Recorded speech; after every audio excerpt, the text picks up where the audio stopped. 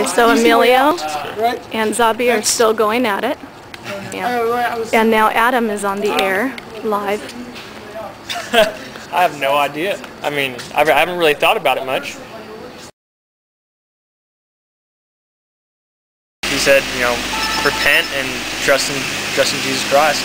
Yeah. And I just don't know what to think about it. Like, once again, I'm still in the same boat, just to where I guess I'm the kind of personality to where, you know, I kind of have to see it to believe it. But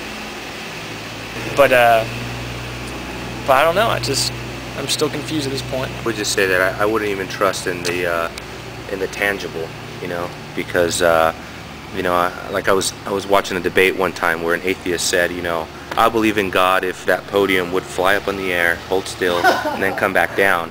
And the guy answered and he says, no, you wouldn't, because it would just take you a couple minutes to rationalize it away, and then you would spend the rest of your life trying to explain it in a naturalistic worldview. So even seeing won't convince you, you know, because Jesus said, even if a person witnesses somebody to being resurrected from the dead, they still won't believe. You know, see, it's not a question of, well, I haven't seen enough, I don't know enough. In other words, we won't get to Judgment Day and stand before God and say, well, you didn't give me enough proof. You know, see, because that's not our problem. Our problem is that we are sinful. You've just admitted to your sins on the radio, right? Yeah. And we are. We're totally sinful. We're tainted by sin. Everybody, Muslims, professing Christians. So our problem is not our IQ. Our problem is our hearts.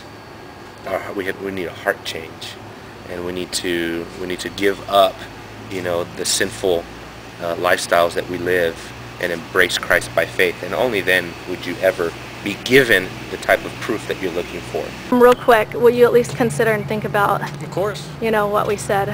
And I know you had said earlier that you've never read the Bible, right? Mm-hmm. Do you have a Bible? I think, I'm not sure, actually. Hold on, I think I've got it. Would you take my little Gideon? Do you mind? No. Read it, okay? Okay. Read it, because there's nothing more important than where you'll spend eternity. Yeah, that's the one I used I appreciate you listening too. Thank you. That's the one.